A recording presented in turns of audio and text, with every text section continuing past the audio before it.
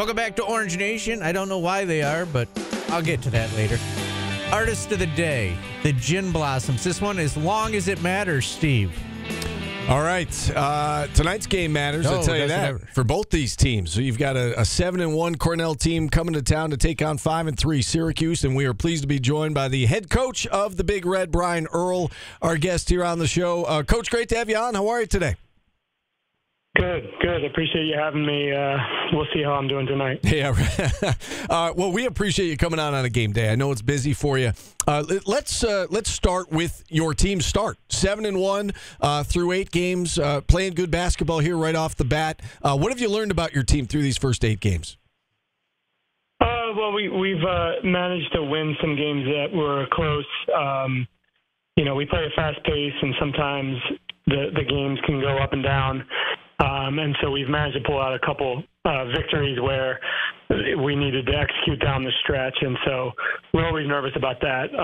Got a good win against Fordham and dropped one to George Mason relatively close. So trying to just build on resilience in those moments when you need it. Yeah, 4-1 in games decided by 10 points or less, and I would imagine that the lessons learned in these close games now will help you come February, March, and beyond. And it's good to get tested, right? This time of year, I would assume. Yeah, I think so. It's our league, the Ivy League, is just very, very competitive from top to bottom. I mean, some of the teams don't have a great record right now, but they're going to give everyone a run for their money, and so.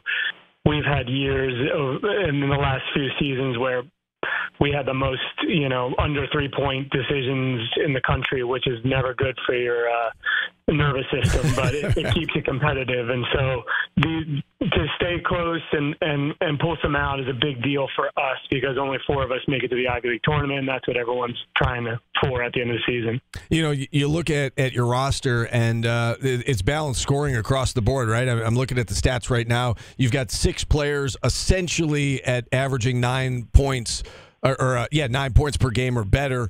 Talk to me a little bit about that balance. And I would imagine as a coach, you want balance, right? Because it makes you more difficult to defend. Yeah, I mean, the guys have sort of bought into what we do, and we're a little unorthodox. We play a lot of guys, and even some guys who haven't had a ton of minutes in the last few games might poke their heads into a game, and so everybody's sort of got to be ready to go. And so it does lend itself to a lot of guys playing and contributing, and I think it is for other teams hard to prepare for because you just don't know who the next guy coming in is sometimes. And if you as a coach don't know, your players don't know for sure. So it can keep people on their toes. It can also backfire, which has happened too. So it's a lot of variance in some of the results.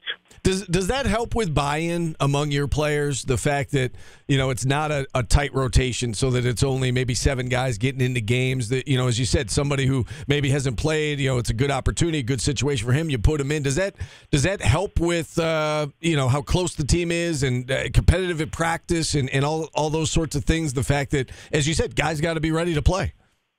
Yeah, it does. I mean, I think everyone is on their toes. We've had a few guys. I mean, one game this season, a guy didn't have his jersey on, and because I don't think he thought he was going to play, and we threw him in there to bring a little help in different areas, and so that I think it does keep them on their toes. They know in practice every day we're evaluating, and anyone could be the next guy up. So it does help with competitiveness and buy-in, I think. All right, take us through your personnel a little bit, if you could, and let's start with Sean Hansen, your team's leading scorer, averaging about 12.5 per game.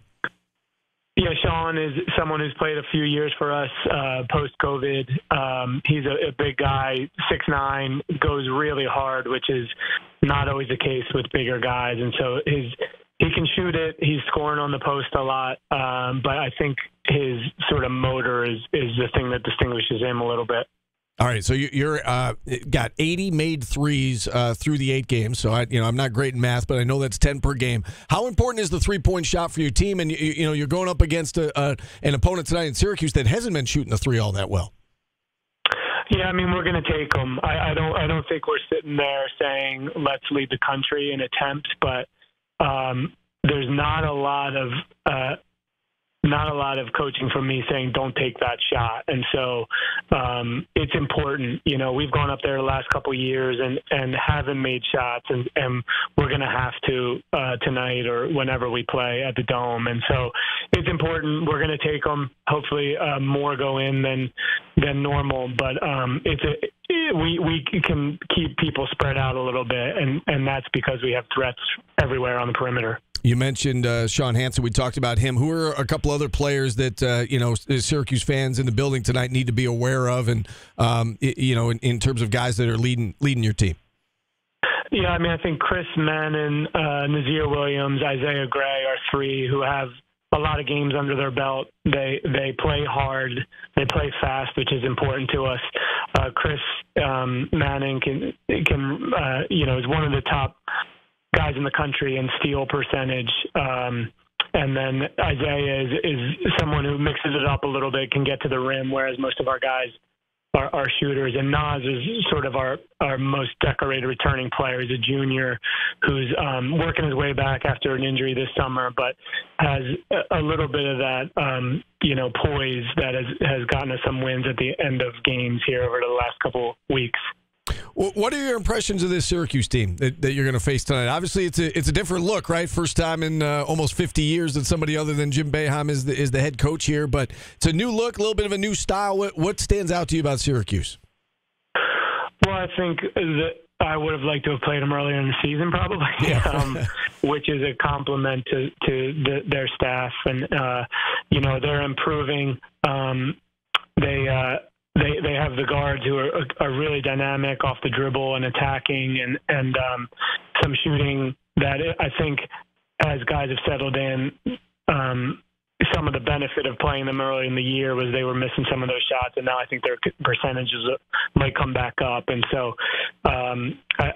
it strikes me that they, after so long playing zone there for years, that they're improving rapidly. And so, the further on down the line you're going to play Syracuse, the more trouble it's going to be for you, I think.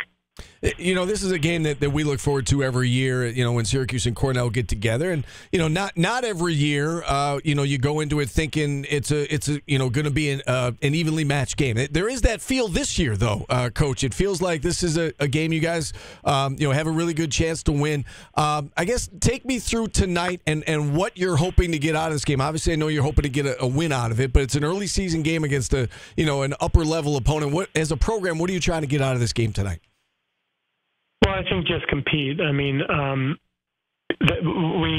again haven't, against that zone the last few years, there have been some open shots that had to be hurried because that's the way Coach built that zone. You can get the three-pointers, it's just they're uncomfortable. And so that'll be a different look tonight. And so I just, after the last win, we won the other day, I felt as bad as I have after a win. And, I would love to compete tonight, but I just want to see that we're doing everything to improve going into the Ivies later next month. And so I just want to see a performance where we're doing what we do, which is play fast, play loose, and sort of dictate tempo a little bit on both sides of the ball. All right, and along those lines, I was going to ask you about the keys to tonight. Sounds like tempo is going to be a key for you guys. Lay out the blueprint for us, how this is a close game going into the final 5 minutes or so. Right. I could lie to you like I normally do, which is like we're going to slow it down and take 30 seconds. But that, we tend to play fast. We do take a lot of three-pointers, and I think, it'll be an interesting chess match to see.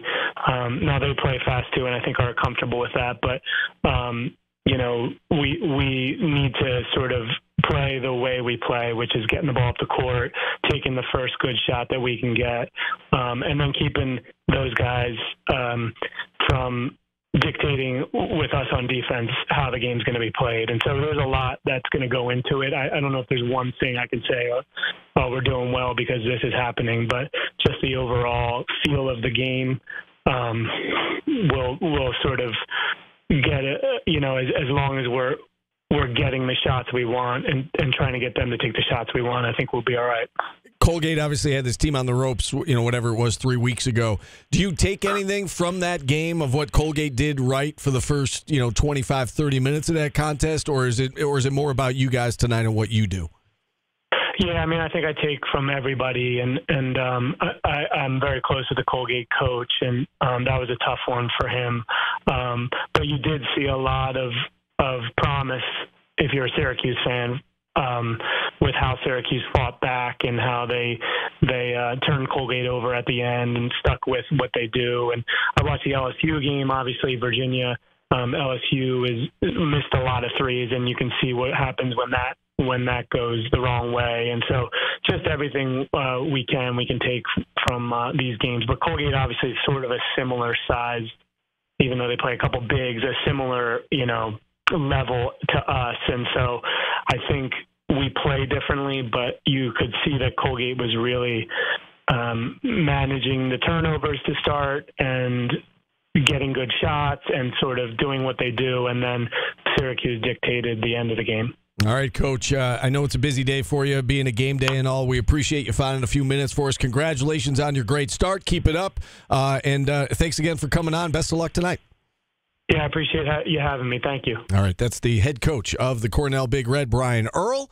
And with that, we'll open it up to phone lines. But we've got the match game coming up next, right, yes. Paulie? So we're gonna bring on Matt Gavendo. We're gonna do our match game, and then we'll open it up to phone calls from there at 315-437-7644. A lot of good college basketball in there. Yeah, Colgate, Cornell, they both got it going. Lemoyne's going to get there soon. Yeah, Lemoyne now a D1 program. So yeah, it's been fun. It's a hotbed. Yeah. I mean, let's not forget about Oswego. I mean, what Jason Leone has done up there, with the NCAA tournament appearances and, Elite Eight runs, and it's been a whole lot of fun. So, yeah, a lot of quality basketball in this area. We'll hit a timeout. We're back after this on ESPN.